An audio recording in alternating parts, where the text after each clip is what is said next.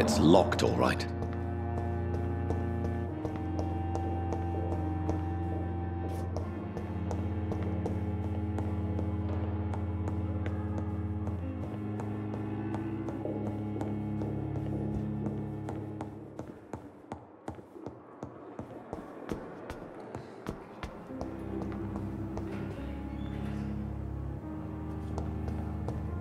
It's locked.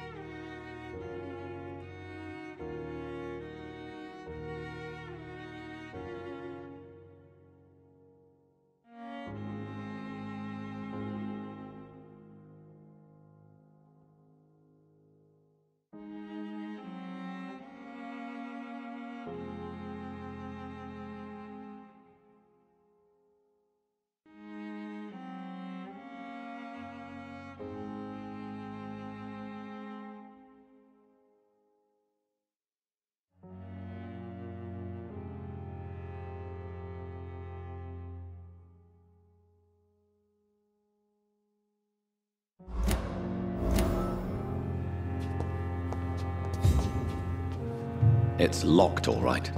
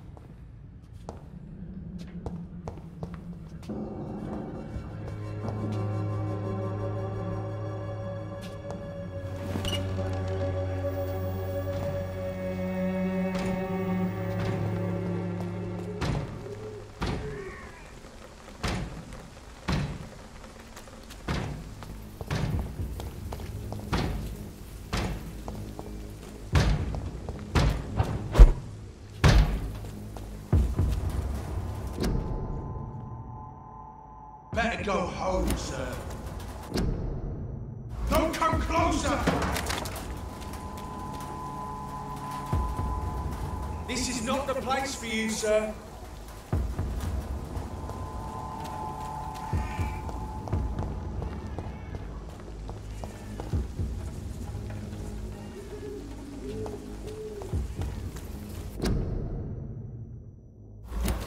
More and more of these bloody leeches every night. Aye. The guards recruit more and more every year. When did you join the guard? 2 days ago.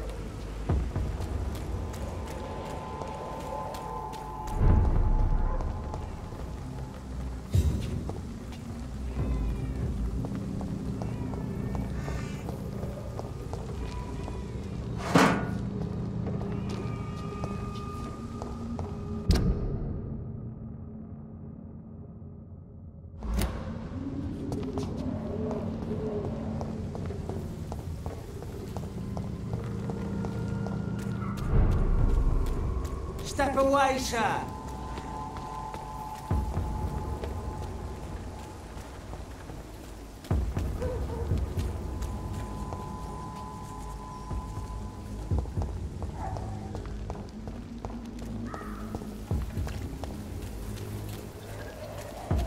Leech spotted! Watch out!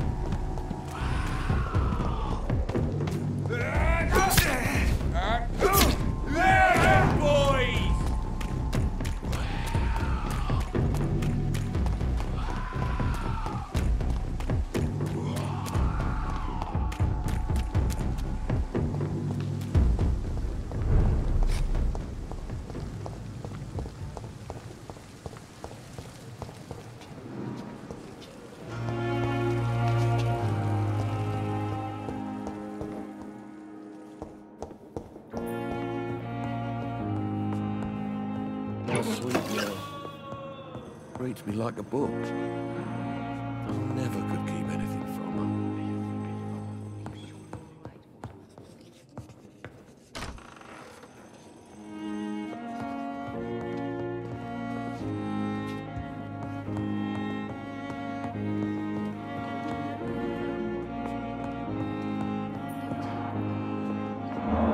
Good evening, Doctor. I believe we're going to be working together. Dr. Reed. Dr. Swansea informed us of your arrival, but I could not dare to believe we'd have such good fortune. Such an honor, sir. Thank you. And you are? I am Thoreau Strickland, Dr. Thoreau Strickland. I'm a great admirer of your work, Dr. Reed.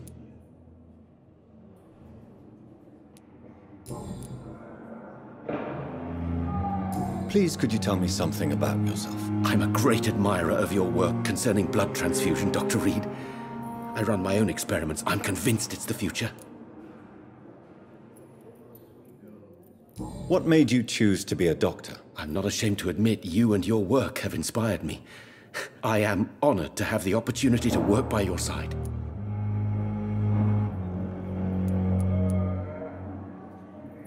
It's always a pleasure to share scientific and medical knowledge with someone eager to learn. I'll be glad to help you if I can. This epidemic may be the century's most terrible disaster, but I'm convinced that we, as doctors, are the only ones able to defeat it. I based my technique on my mentor's research. He helped me perfect my method. What is yours? I'd rather not talk about it. For now, it's just theories and first approach.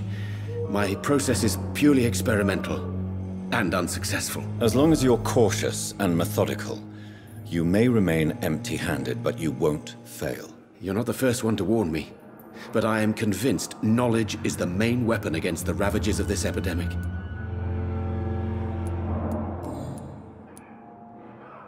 What can you tell me about the Pembroke? Well, it has always been an honor to work with Dr. Swansea. But with your arrival, I can't think of a better opportunity to learn about blood transfusion. You seem quite optimistic. It's a rare and precious attitude in these difficult times. I'm convinced that this epidemic is a test of endurance and dedication for us men of science. Questions remain about our capacity to resolve the situation. True. Last summer, during the first wave of the epidemic, I used to joke with Milton about the extra work. We're not smiling now. Do you need help with anything in particular? Well, yes, maybe. I'm waiting for a batch of products I ordered for my personal research, yet my supplier seems to have vanished. Do you want me to play the errand boy for you? Oh no, Dr. Reed. But if you went personally to his shop, what with your reputation and all, he wouldn't dare to refuse the products I need. I see. Well, give me the address, for I may pass by if I have time. What do you think of Dr. Ackroyd's aversion to modern medical methods? It's a shame he's so narrow-minded. Dr. Swansea taught me that science is about exploring uncharted territory. I'm convinced that's true. With the influenza and all that's going on, you should put your differences aside, don't you think? Why is it so difficult to work together? I believe that if Dr. Ackroyd had been the one to discover the transfusion process, he would be the first to recommend its use. So you believe it's just a question of jealousy and pride? Dr. Ackroyd is as proud as he is blinded by his obsolete concept of medical science.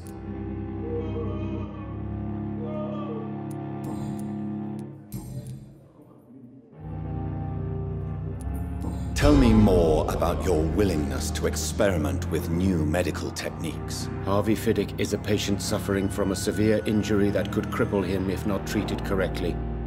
I'm convinced your blood transfusion technique could help him. What is it you really want? To save him, or to prove your point? Fair question. I want nothing but to save my patient, Dr. Reed. Especially since I know Mr. Fiddick's story. Tell me Mr. Fiddick's story. Our first diagnosis was compromised because Mr. Fiddick lied to us about the real origin of his injury. He first claimed it was an accident. But why would he hide such crucial information from us? Because he is a proud father, ashamed of putting his children at risk because of his own negligence. This personal involvement could also appear to be a lack of impartiality. You must know that a good surgeon must remain neutral. I agree. But that does not excuse Dr. Ackroyd's behavior, a man who did not even take time to converse with his patient. Do you think keeping his distance was a mistake? All I know is that I'm taking care of human beings with desires, hopes, and fears. Not some biological machine comprised of blood, bones, and flesh.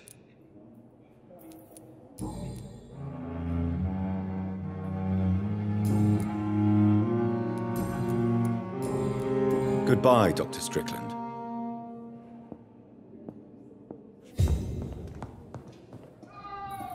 What can I do for you, Doctor? Thank you, Nurse Crane.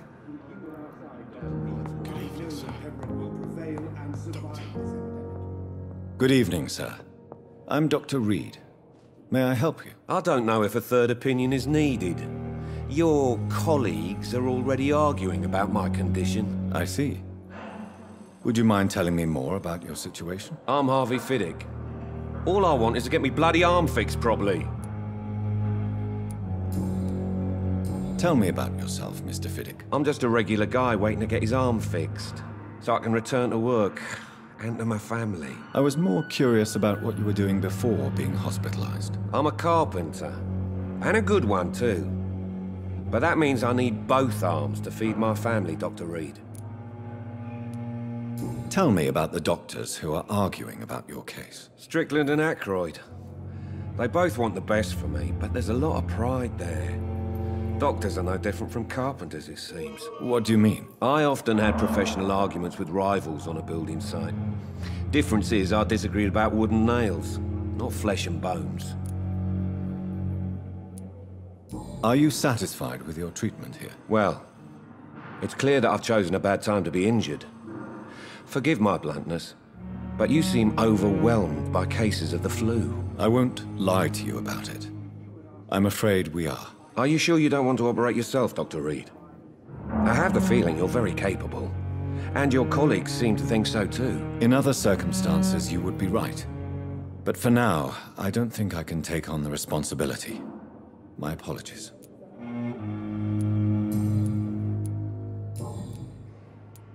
Tell me about your injury, Harvey. Why do you feel so guilty about it? My wife died because of me. And now I may lose everything because I've been careless enough to hurt myself. What an arsehole. How could your job be responsible for your wife's death? I was working a double. She went out to bring me a hot meal and got caught in a German bomb raid.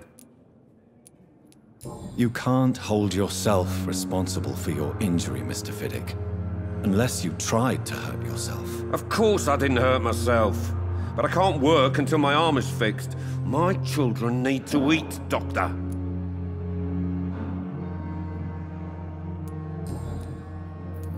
Tell me more about the death of your wife, Harvey. 1915. I was in the army, building workshops for the Royal Flying Corps. Helen was happy I wasn't sent to the front. What happened? The Germans sent Zeppelins to bomb the construction site, but they missed their target. My wife was bringing my dinner when the bombs fell. I'm sorry for your loss. So many died during the bombings. I served in France and witnessed the carnage there. I would like to say that she didn't suffer. Truth is, I have no idea. I just know that I'm all that me kids have. Poor little bleeders. How are your children after losing their mother? They were smaller then. The only good thing about this is my Helen didn't bring them with her that night.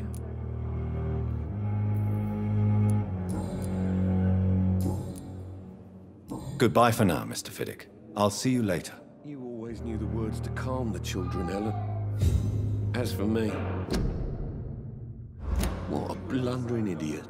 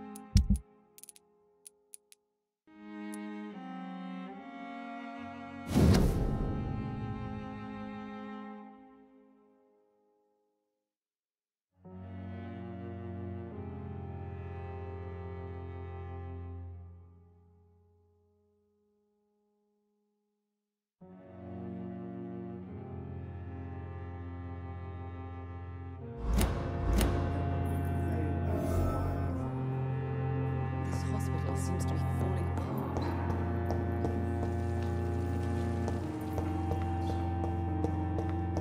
I will not let you down,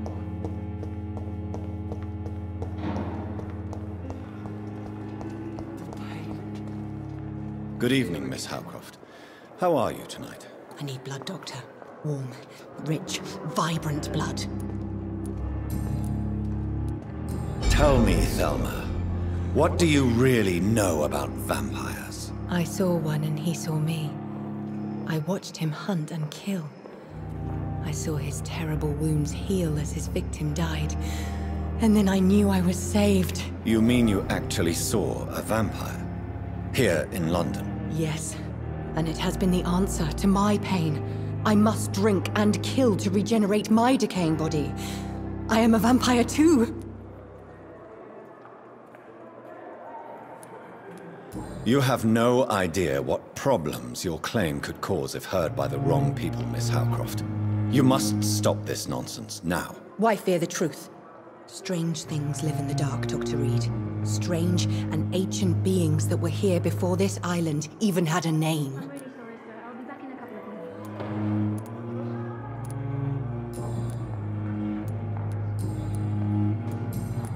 minutes. I'll leave you, Mistress of the Dark, to your nocturnal activities.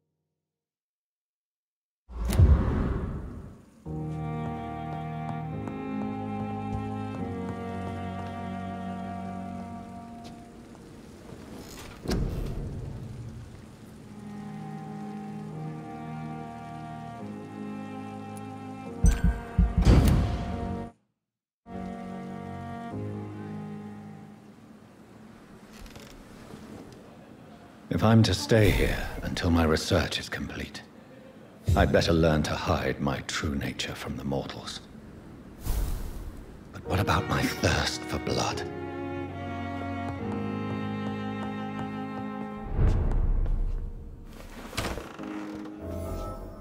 I'm not one to make wait, Doctor. I've patients to attend. Yes, Nurse Crane? How can I help you? I'm so sorry. I know Dr. Swansea wanted you to rest, but we have somewhat of a crisis. A crisis, you say? Our supply of antiseptics is nearly depleted. I was hoping there was another box up here, but...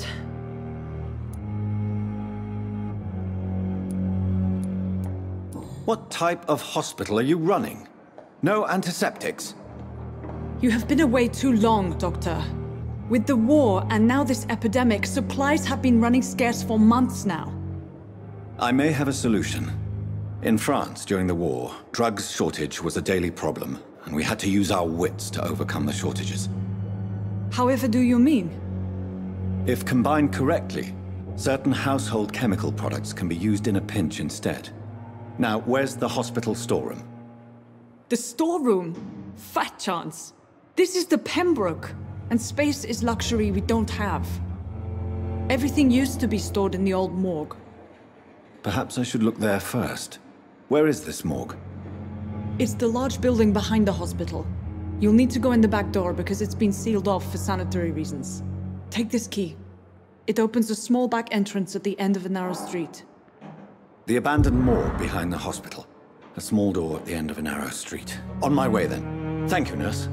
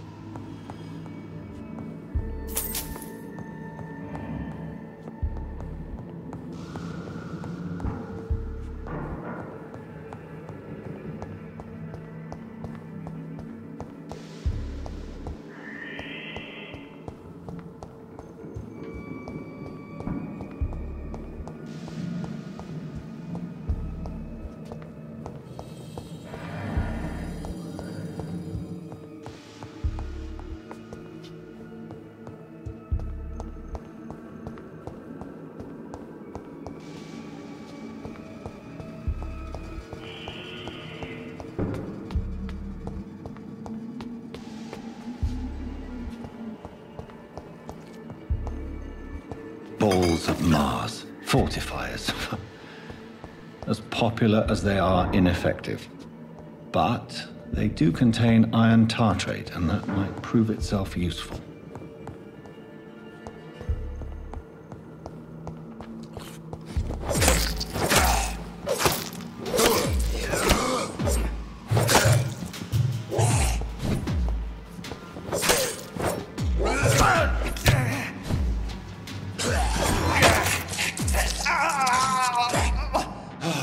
Behavior is similar to the infected William Bishop. Must be the same strain.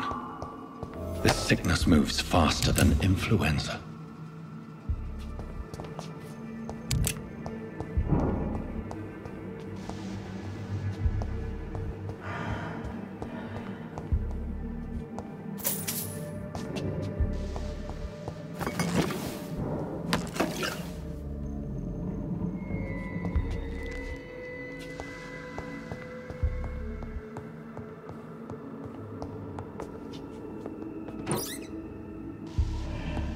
This key will surely grant me access to the basement.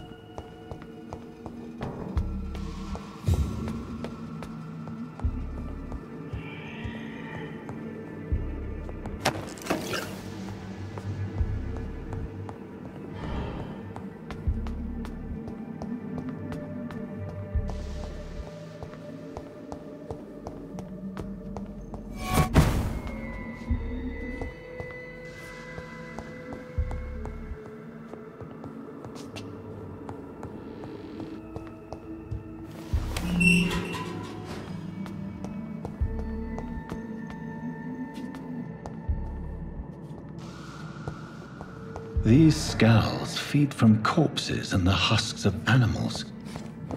They're not after blood.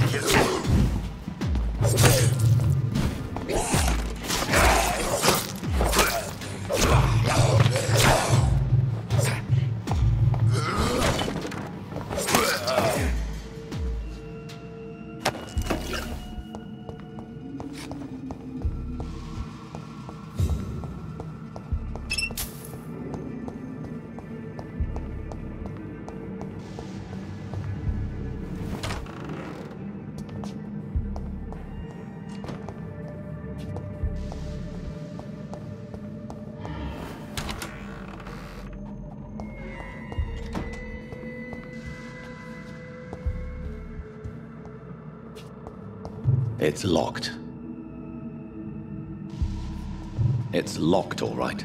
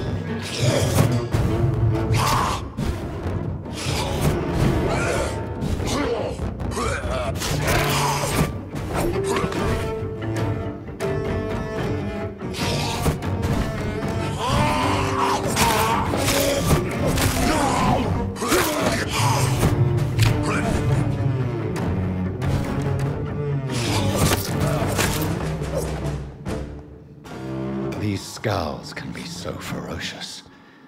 I'm not sure I can defeat them without becoming stronger. To drink blood is so tempting.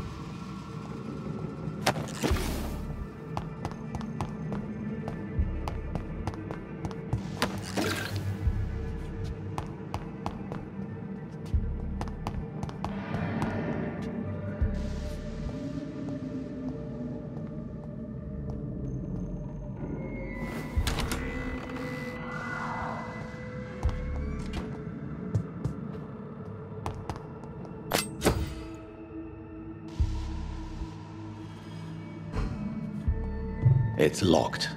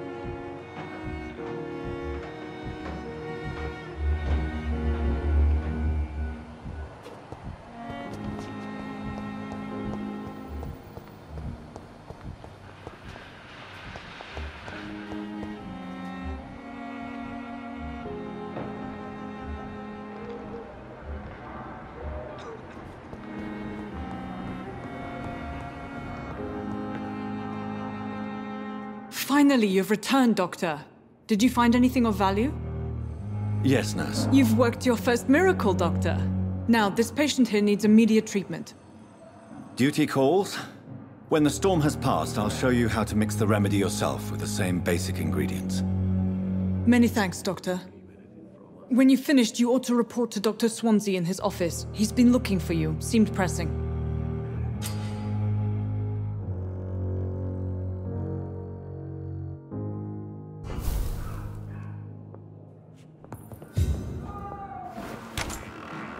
You always knew the words to calm the children, Ellen. As for me, what a blundering idiot. Good evening.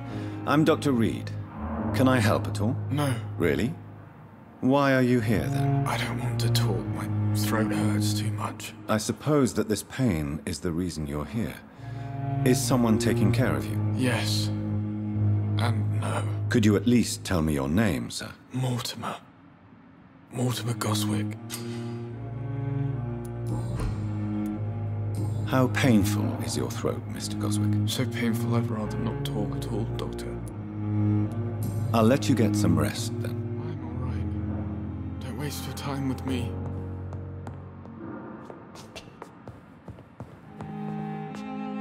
Good evening, madam.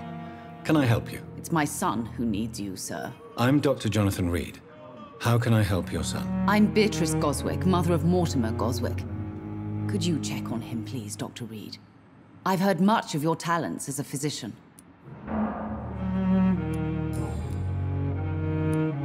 What can you tell me about yourself, Mrs. Goswick? Not much to say.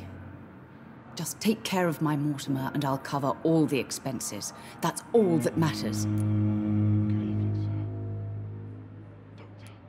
Are you really that rich? Most of the patients here are of a more humble origin, if I may say so. Yes, thanks to my husband. May he rest in peace. I can cover any needed medical expenses. May I ask if you have an occupation, Mrs. Goswick? I'm a teacher by profession. I teach young women who are more ambitious about their futures than their families.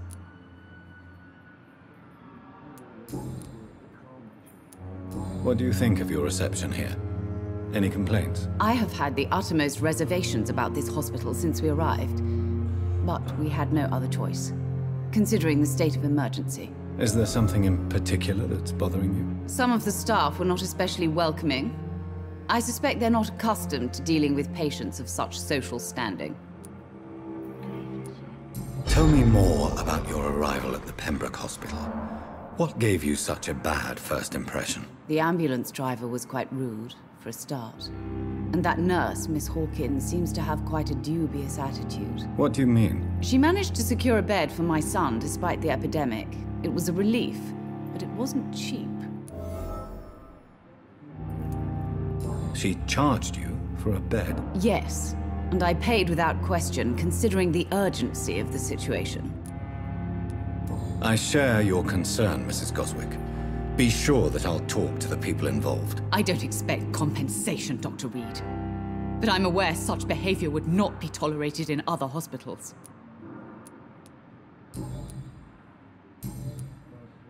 Goodbye, Mrs. Goswick.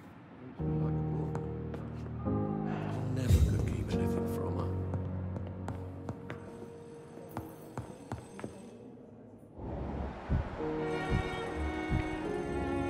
Good evening, sir.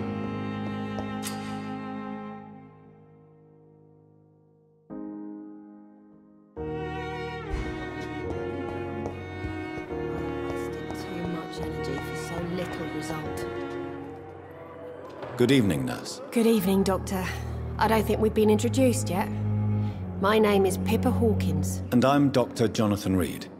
Dr. Swansea has recently offered me a position in this hospital. Well, it's a euphemism that your help will be appreciated, Doctor. How would you describe the situation at the Pembroke Hospital? It's serious. The flu is wreaking havoc amongst the staff and patients. We are running out of everything. Nurse Hawkins, the Spanish flu won't last forever. Even the Black Plague didn't kill everyone. I wish I could believe you. But what if this epidemic was worse? What if in the end, nobody was spared? You must get a hold of yourself, nurse. Sorry, I'm exhausted. No one has any idea when this epidemic will be over. How long have you been a nurse? Well, long enough to see that the epidemic is winning. And no matter how qualified you are, don't tell me you'll change that.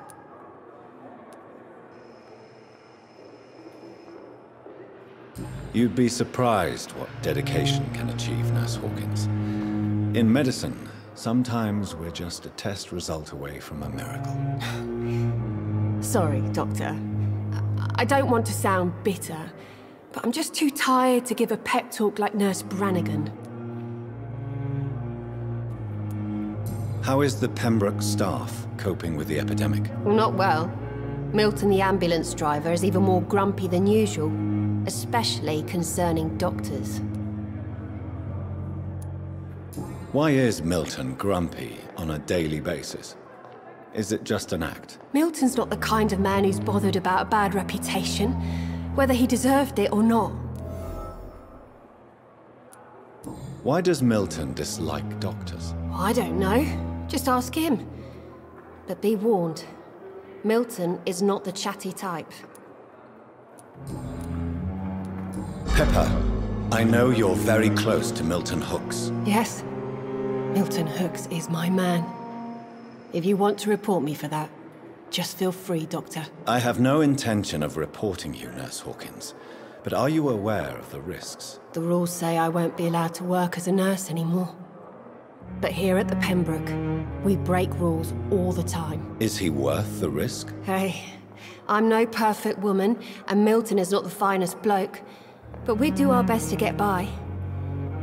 That's all any of us can hope for nowadays.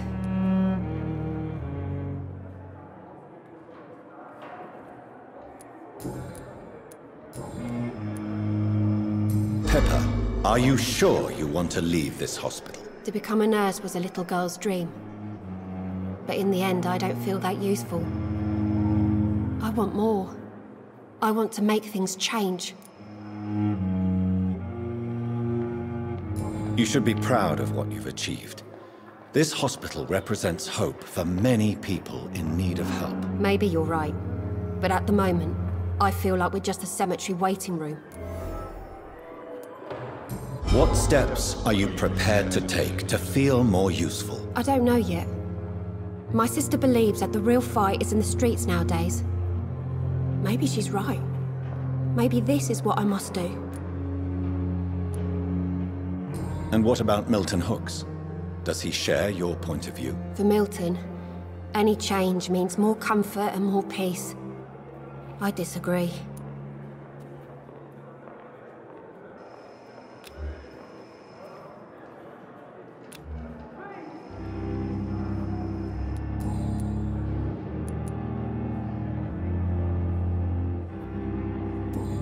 I don't know yet. If you feel that saving lives is not useful enough, perhaps it means that you've lost faith. On the contrary, my faith has never been stronger. Maybe we are all just too proud to face up to the fact that science cannot compete with God.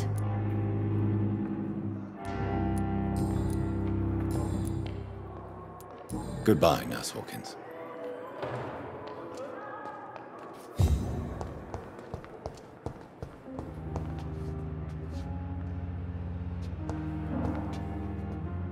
Good evening, Mr. Hampton. How do you feel? Dr. Reed, is it? Oh, sir, I must apologize for my behavior. What do you mean? I was not myself in the factory.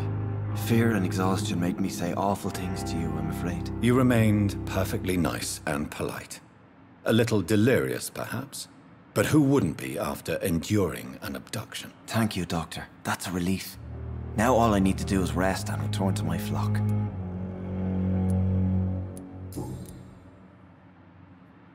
How did you end up in William Bishop's den? I had received alarming news about his recent behavior.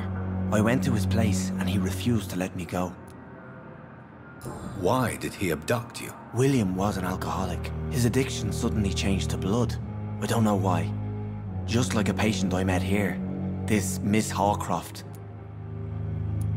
You dared to enter this awful place alone. You're a hero, Mr. Hampton. Or a fool. I'm just a man trying to help his friends, Dr. Reed. William Bishop was a conflicted soul, searching for light. What is the general situation in the East End docks? The situation has always been tough, with a lot of tensions between the gangs and the dockers' trade union. The Wet Boot Boys are very nervous since they lost their leader. Who leads the gang now? Since Clay Cox went missing, it's his wife Edwina who runs the show, with the assistance of her minion, Booth Digby. Has the gang been threatening you? Ah, no. I've had this nickname for so long, you know, the sad saint of the East End. No one dares to bug a saint, not even criminals. Do you know Tom Watts, the bartender from the Turtle? I met him before I found you in the canning factory. Tom? Yes, of course. Always the helping hand, good old Tom. Without men like him, corruption and despair would have wiped out the East End long ago. People are still in despair. How could it be otherwise? The authorities have left us all to rot in this contagious nightmare.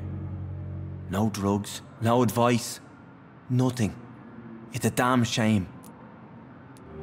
Who should I avoid in this part of town, then? Any particularly evil figures? Not really. Most men and women are just doing their best. And it's not my habit to speak ill of people I know, Doctor.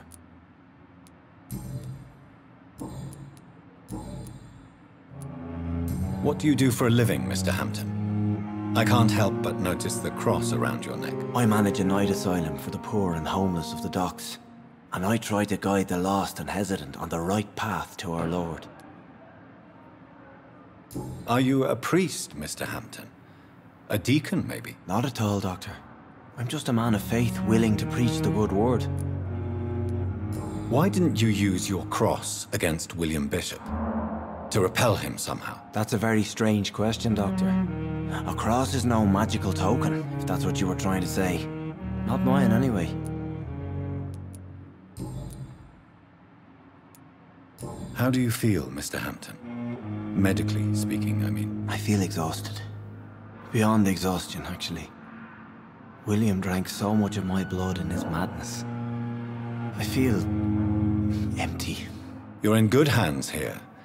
Dr. Swansea is well versed in blood transfusion, and I'm sure he'll take the best care of you. Thank you, sir. I believe all I need is rest. And then I can go back to the people who need me. Have you made friends since you arrived? Not really, but I recognize Miss Harriet Jones. I knew her when she lived by the docks. That poor woman had such a miserable life. You never came to see her here at Pembroke. Receiving visits when sick can be an important part of the healing process, you know. We're not just bodies. You're preaching to the converted now, Doctor.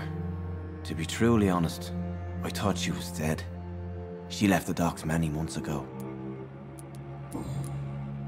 Goodbye, Mr. Hampton. We'll talk again later.